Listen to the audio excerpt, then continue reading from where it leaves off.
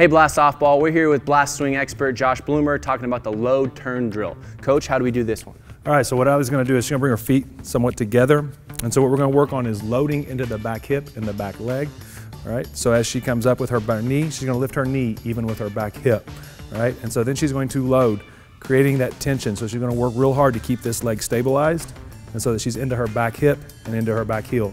So what she's going to do now is she's going to work on the step out, and as she steps out, what she's going to try to do is create as much tension as she can. So she's trying to turn her hips as much as she can as she resists with her upper body, and her hands are staying where they started.